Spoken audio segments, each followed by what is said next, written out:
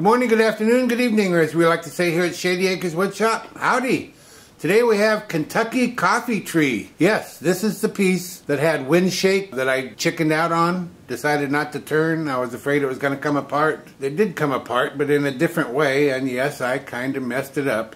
Let's take a look at it. The piece comes to us from Tricia Humphrey. Thank you so much, Tricia. I decided to give it a go, and I'm going to link to the video where I chickened out on this one and went with another piece that Tricia sent. That was a little maple bowl that actually turned out quite nice, but it just wasn't Kentucky Coffee Tree, and everybody wants to see the Kentucky Coffee Tree turn. Now this piece is about 10.5 inches long, about 8.5 inches wide. Here's where I messed up. It's about 1.5 inches thick on that end.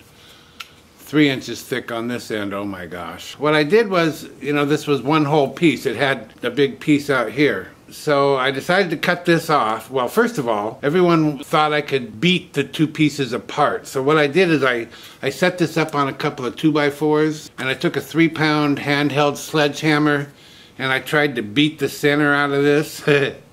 That did not work. So I set it on my bandsaw table and I resawed it. Well, yes, I should have installed a resaw blade. I sure wish I would have installed a resaw blade. I didn't. I did it with a 3/8 inch blade that was already in there, and it bent, as you can see.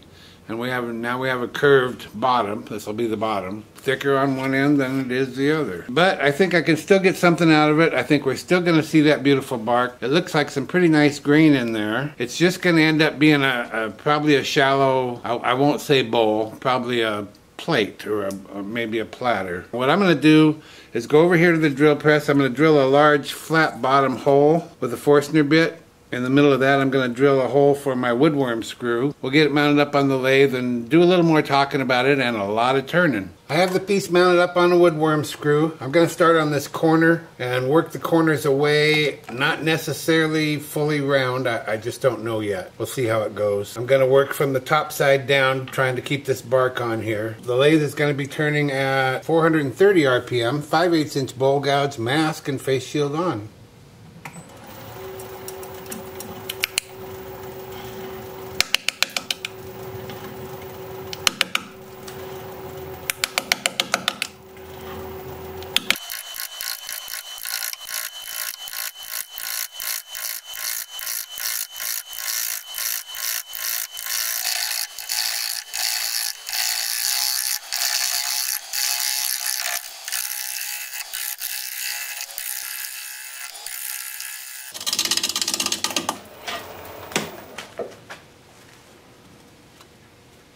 I think that's as far as I'm going to go for now. I'm going to come down here and work on the bottom.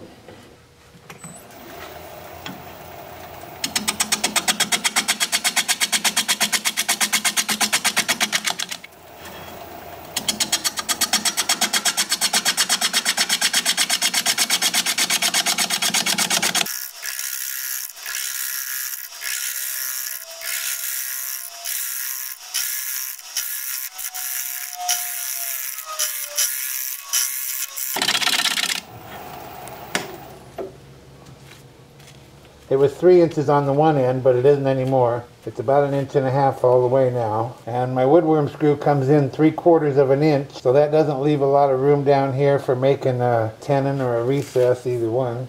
I don't smell coffee. That was one of the questions. I wonder if it smells like coffee. Being Kentucky Coffee Tree, I don't smell coffee. I don't know why they call it that. We'll just keep working at it for a little bit here.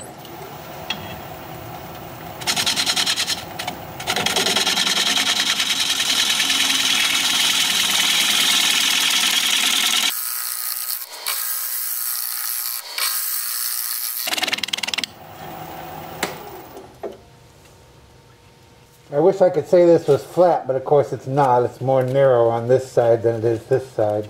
Less thick over here than it is over here. So I can't just leave that. I'm going to come back over here to the corner again.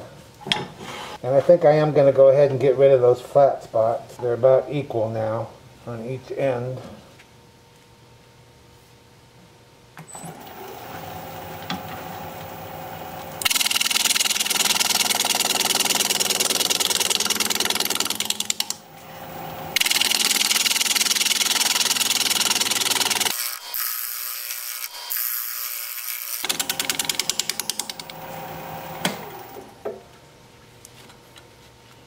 Okay, the flat spots on the ends are gone. Just trying to work this out in my little pea brain here, how this is going to work. I don't quite know yet. I still don't know if it's a tenon or a recess. I guess I'm going to have to flatten that off. It just isn't going to work like that.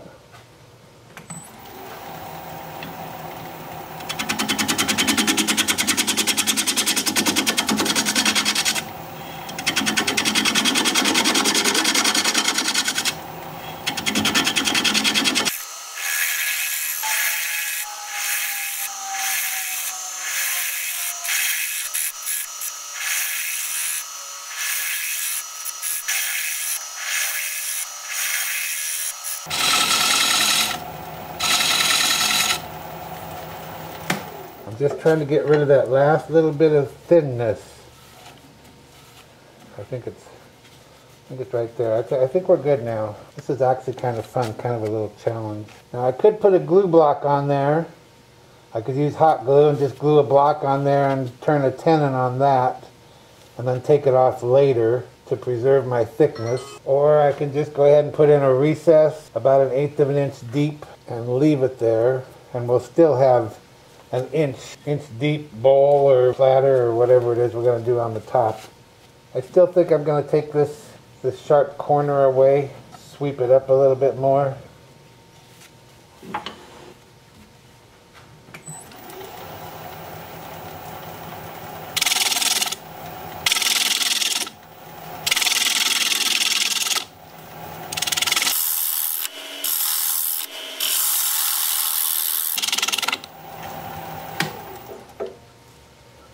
Well, that looks better, doesn't it? It's not there anymore, but it looks way better. Don't you think? Yeah. Yeah, I agree with you. Well, this is totally fun. Let's see if I can clean up my cuts a little bit with a shear scrape.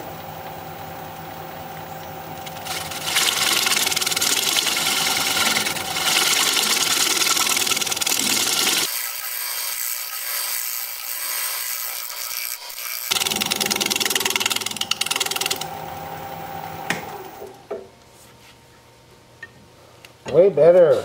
Nice. Okay, I'm getting to dig this. So glue block or recess? Don't say glue block. I hate putting on a glue block. It just takes time. At first I gotta make one, then I gotta glue it on, then I gotta wait. Who wants to do all that? Let's just put in a recess. Come on, for me, okay? Okay, good job. See that?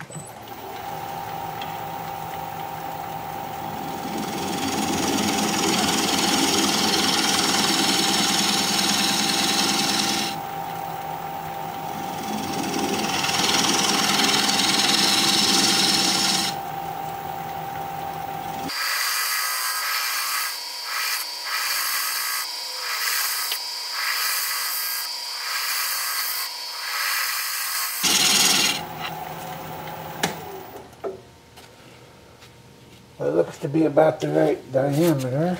I'm going to use my recess tool to put a dovetail on the outside edge of that. Got to get up a little bit higher for that.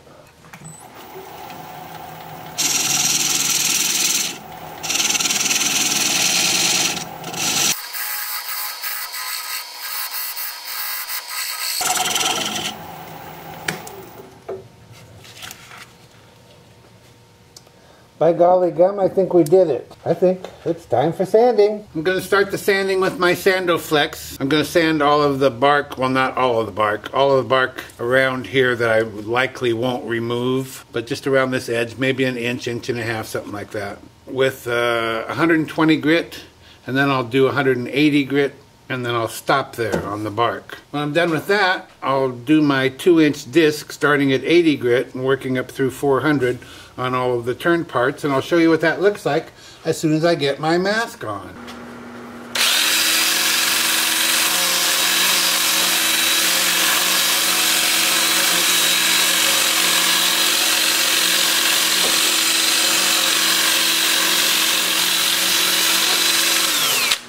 And I'll do more of that. That's just a sample of what it looks like. And then with the lathe spinning in reverse at about 375.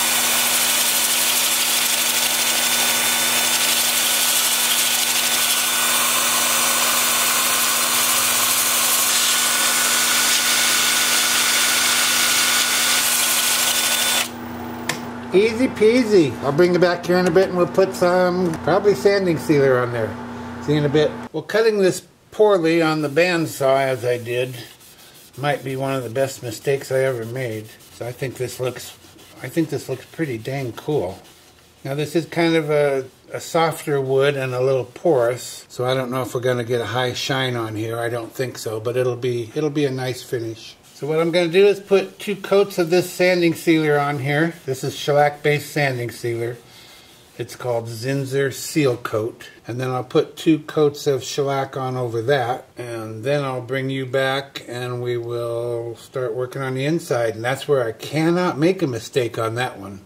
We only have maybe an inch to deal with, so it's going to be shallow, but the design, as it is, will look good shallow. And that's what I like about it, I guess. I just think it's pretty cool. I hope you like it as much as I do. I'll see you back here in just a bit. I have the piece turned around with the chuck jaws expanded into the recess. We're going to be turning at 630 RPM, 5/8 inch bowl gouge. Say it with me, mask and face shield on.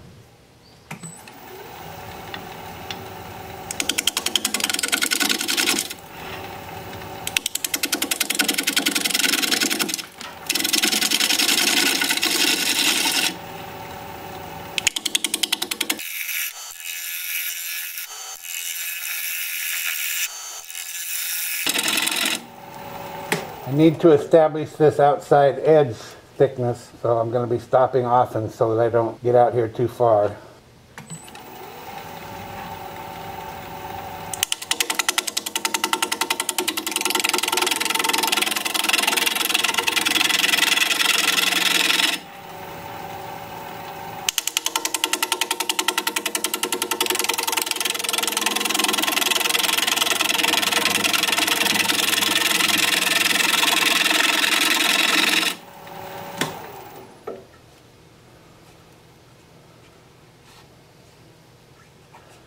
I like to leave a good quantity of bark when it's nice like this, so that might be about as far as we go. I'm gonna work with that for a bit. I can always come back and take a little more if I need to. Now you can see this is much thicker. That's because we haven't gotten down to that part yet, but we're about to.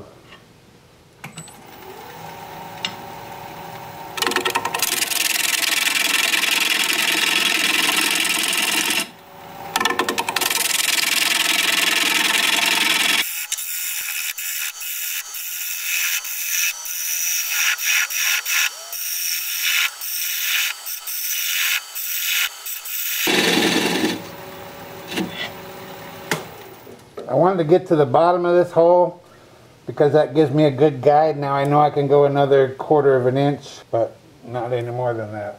Now we have just about an equal thickness around here, so we're looking good going out this way, unless you think I should take off more bark, make it thinner. Speak up, or forever, you know. Yeah, okay, a little tiny bit more, not much.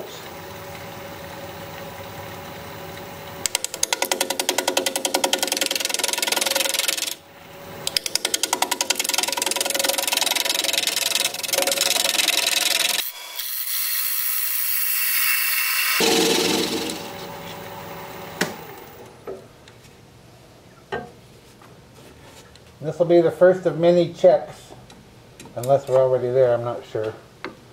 Oh boy. It's about 3/16, so that's about as deep as we can go. I'm pretty happy with the edge. I can go a little thinner right here because that's where the base that it sits on is right there. Pretty thin over here. Yeah, that's also about 3/16. So about my only working room is right here. Taking it down a little bit further, and then we'll scrape it, and that'll be as best we can do.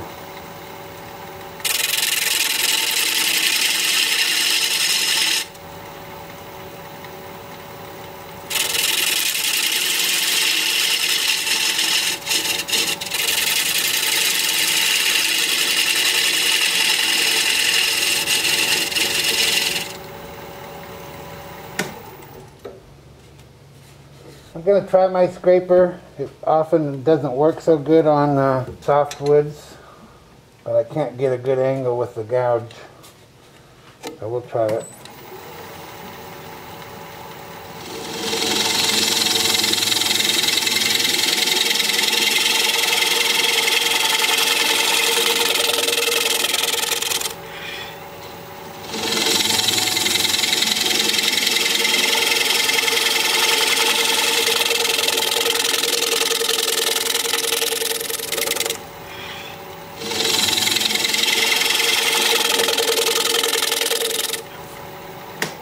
to see what that looks like. Oh, looks pretty good. Okay. So yeah, we're done. Time for sanding. Going to be doing all the sanding with my 2-inch disc starting at 80 grit and working up through 400. I'll start with the lathe spinning forward at about 380 and then I'll reverse it and still at 380. Sand it both directions and I'll alternate forward, reverse all the way through 400 grit. And I'll show you what that looks like as soon as I get my mask on.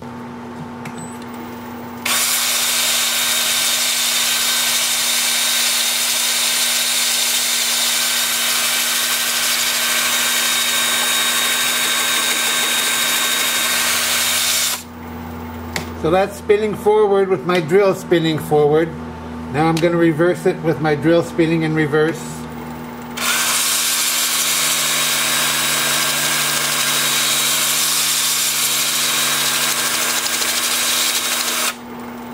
And that's going to be pretty easy. So I'll bring it back here in a bit and we'll put some sanding sealer on there. See you in a bit. Well, that sanding was so easy it was almost fun. Almost. That's some pretty grain, huh? Pretty color. And I just love the contrast with the bark. Well, that was easy too. I'll put one more coat of sanding sealer on, 2 coats of shellac, as the same as I did on the outside.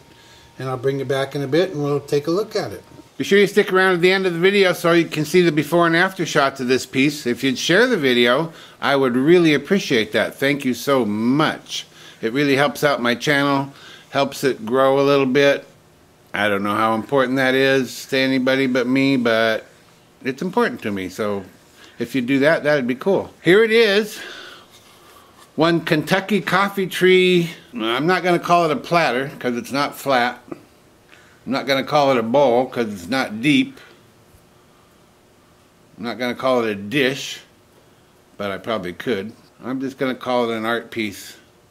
Mother Nature's art, hard at work here, and there she is, looking good, looking good. Now I mentioned that this is an open grain wood, so you can actually feel the grain. I've got 2 coats of sanding sealer on here and 2 coats of shellac.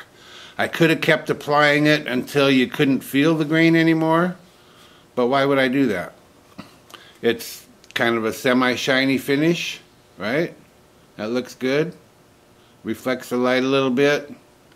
And it's sealed up. You could pour water on there and it's not going to soak in with that shellac finish. Don't pour alcohol on it. That'd be a waste of good alcohol and it would dissolve the finish. But you could pour water on there and it's not going to get hurt. So the wood is protected. It feels great. You can feel the grain, like I said. And it looks great, so why take it any further? And there's the back. Now I haven't signed it. There's a reason I haven't signed it. I will sign it, but I'm gonna save that for another time. Like I said, I've got a reason for it, and you will become aware of that reason in the very near future. But it's just a beautiful piece of wood and beautiful bark, don't you think? Kentucky coffee tree. How cool is that? Thank you, Tricia Humphrey, for sending this along for all to enjoy. Don't I wish I hadn't said that yet. I got one more thing to show you. Hang in there, Tricia. So I used a recess, and it has the dovetail on the inside of that recess. What does the dovetail mean? Well, dovetail means it's wider inside there than it is outside here. It's wider. See this wood screw? This is, it looks like, I don't know, number 10 wood screw. I just thought of this, and maybe other people have thought of it before. I never have. You can take this, drive this wood screw into the wall, and because of that bevel, you can just hang this right up. It's going to be stable. It's not going to fall off. You can hang it this way if you like, on the wall. That looks good, right? Just take it down when you need it. Hang it whichever way you want. So just a quick little tip there that I'm sure there's lots of platters and shallow bowls. I wouldn't hang a great big bowl on a screw like that. But thinner stuff like this, I'm sure there's tons of pieces that maybe people haven't thought about hanging on the wall for storage, for appearance, for art's sake. Go for that. Just a fun little tip. Thank you, Tricia Humphrey, for sending this along for all to enjoy. If you like this video, thumbs up please, I'd sure appreciate it. If you're a subscriber, thank you very kindly. I truly appreciate that. If you're not a subscriber and would like to become one, I put out regular videos about one a week, and I'd like to keep in touch. An easy way to subscribe is just click my picture you see there near the end of the video. Your comments are always welcome and I love reading them. So for now, this is Phil, Shady Acres Woodshop, signing off.